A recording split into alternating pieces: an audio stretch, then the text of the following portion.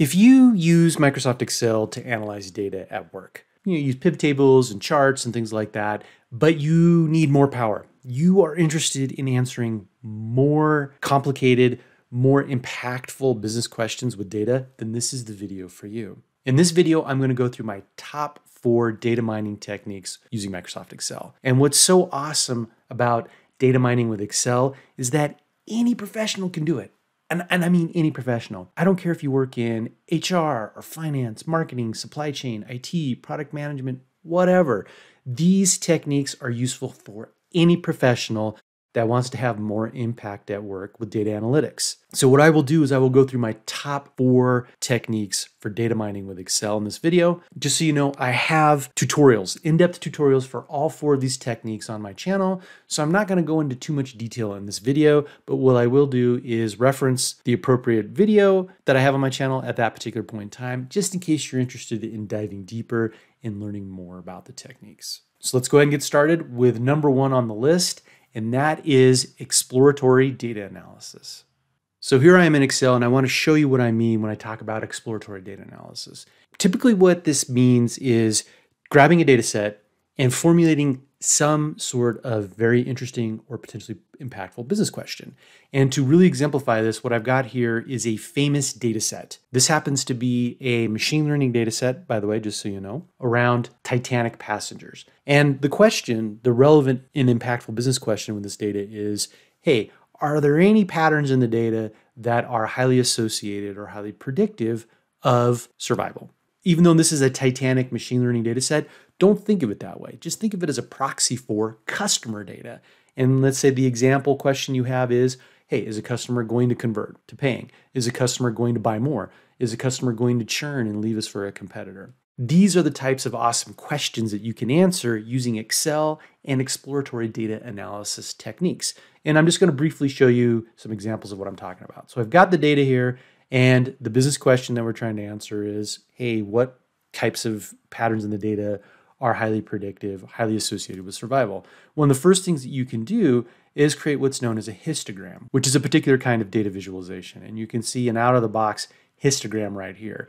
And these are useful, but what's even better is when you actually use a pivot chart as a histogram, and what you get is a much, much more powerful data visualization to help you answer questions. Now check this out. So you can see here I've got the ages of the passengers on the Titanic, and the colored bars here in the histogram tell you the orange are the survival rates, and the blue are for the folks, unfortunately, that didn't make it.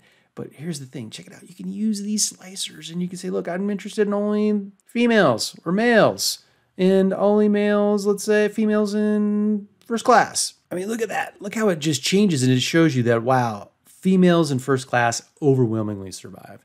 This is the kind of exploratory data analysis that isn't commonly done by most Excel users, but is totally easy to do in Excel and super, super powerful. But there's more. So for example, there's another type of data visualization known as a box plot. What this shows you essentially is what is the range of age values in the data set based on whether someone didn't make it, they perished, or they survived. Powerful stuff, right? Because what you can see here is, okay, generally speaking, those that survived, they kind of skewed to be younger. Imagine that. And then lastly, and this is just one more example, is a scatter plot, which is, just these dots. But notice what I've done here is I've color-coded these dots here to represent whether or not someone survived or perished. And what you can see is the age on one axis and the family size, how many people were traveling together on the Titanic. And what you can see here clearly is that it's kind of a mixed bag, right? It's like, okay, if your family size is big and your age is young, maybe you have a tendency to perish, which might make some sense based on the nature of the data. But all that to say, exploratory data analysis is the fundamental thing if you want to up-level your data analytics game. And in Excel, it is wildly easy. And as I mentioned, I have a whole series of tutorials on exploratory data analysis. I'll put the playlist up here. This is number 1 on the list. If you're only going to do one thing out of the 4 in this video, this is the thing to do, exploratory data analysis. So after exploratory data analysis with Excel, which is super awesome, the next thing on the list, number 2 on the list, is market basket analysis. And if you're not familiar, market basket analysis is a quintessential data analysis technique used in the grocery store and retail industries. However, it is super powerful. You can do all kinds of things with it. So let's pop over to Excel and let me show you what I mean. Here I am in Excel, and once again, I'm going to be using the Titanic dataset here as the frame of reference. And that's only to cement this idea that you can use market basket analysis in Excel to mine all kinds of data and generate new and powerful insights. So once again, in this particular case, what we're interested in is trying to find out what characteristics of individual Titanic passengers were highly associated with survival. And once again, just think of this like customer data, and the number of questions you can answer with market basket analysis is immense. I'm going to go ahead and ignore most of this because I have a tutorial on my channel, which I will put right up here for you to take a look at. And what you can see here is an example of market basket analysis in action. And what I've asked Excel to do for me in this market basket analysis is to say, look at survived. All right, I want you to hold that steady. I want you to find out everything else to the left of this particular cell that is highly associated with the thing in the cell, in survival in this case. Market basket analysis is super powerful. What you can see here is I'm only asking Excel to find the top 2 things that are highly associated with survival, but I don't have to only have 2. I could have 3 or 4 or 5. This is where market basket analysis becomes really, really super powerful. And what happens in this particular analysis is that Excel said, okay, Dave, I will find the top 2 things based on the data that we saw in the table that are highly associated with survival. And they are being an adult female. And what this tells me way over here at this point here, the lift, this is what's so awesome about market basket analysis. What this tells me is, based on the data that I have, that if you're an adult female, you are 1.99, basically 2 times, twice as likely to survive. This is the power of market basket analysis in action. And it doesn't have to be Titanic passengers, right? It could be anything. So for example, if you work in product management, you could list the features in your software application and say, okay, of all these different combinations of software features, which ones are most highly associated with people not only signing up for our software service, but also stick around and pay us month after month after month for a long period of time. There are scenarios in HR, in manufacturing, in logistics, you name it. Market basket analysis is a wildly, wildly useful tool. So that's why it's number 2 on the list. And not surprisingly, once again, I've got a tutorial for this up here if you're interested in learning more about market basket analysis. But this is the thing you should tackle next after exploratory data analysis. After market basket analysis, number 3 on the list, the third thing that you might find super, super useful as a professional looking to have more impact at work with data is cluster analysis. And in particular, the k-means algorithm for cluster analysis is easily implemented in Excel and is quite powerful. And to kind of give you some sort of idea of what goes on with cluster analysis, let me flip over to PowerPoint for a quick intro.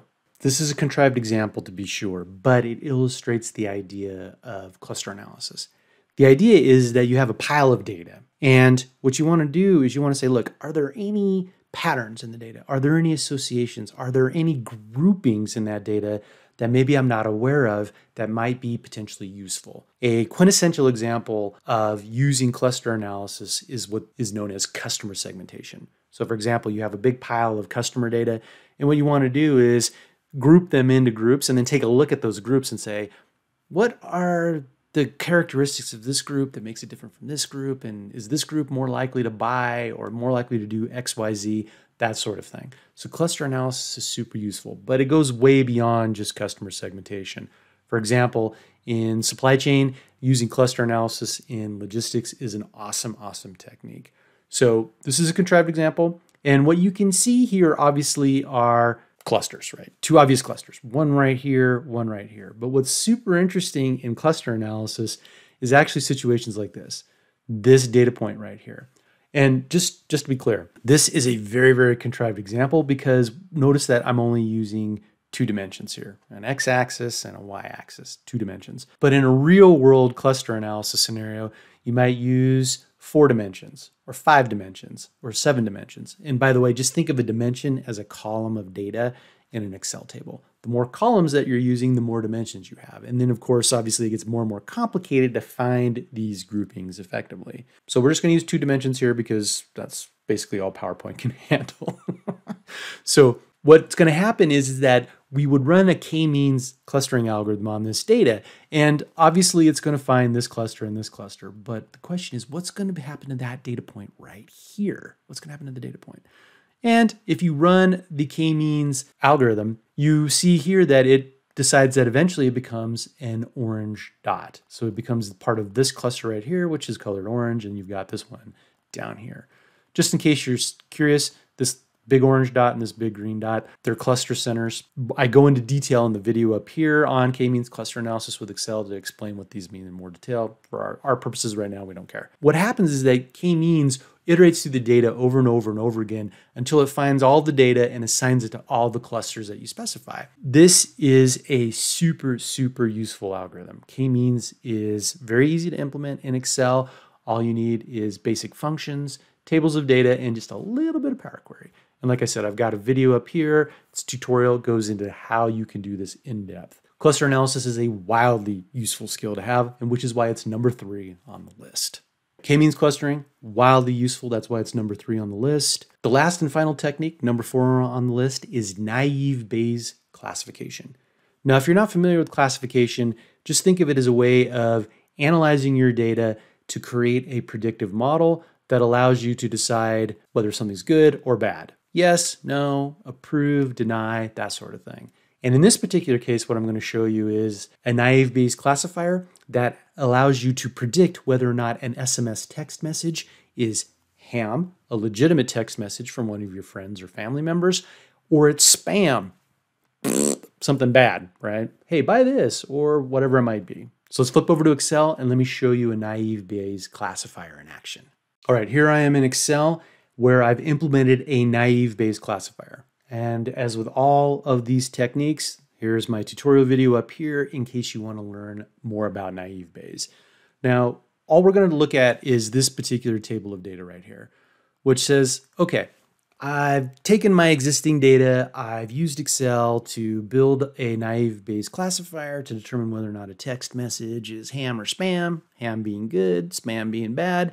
And what this table shows you is, hey, if a new text message comes in with this particular words in it, or if this message came in with this particular words in it, whether or not it is ham or spam. And what you can see here are the predictions based on the text messages that came in. So for example, call claim you get home.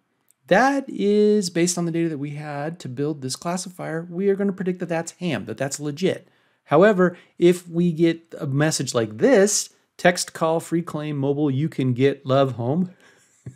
I know. The tutorial will go into more detail. This is a contrived example, but just roll with me on this. So if you got this particular text message based on the data that we had to build this classifier, we would predict that that's actually a spam message. And by the way, just so you know, this is the same type of tools and techniques that are used for email as well to determine whether or not you're getting junk or spam email and put it automatically in your junk/spam folder. Even though a spam filter, this is what this is called, by the way, a spam filter, is a classic use case for naive Bayes classifiers. It can be anything. It doesn't have to be this. It could be, for example, is a customer going to churn? Is a customer going to leave us for a competitor?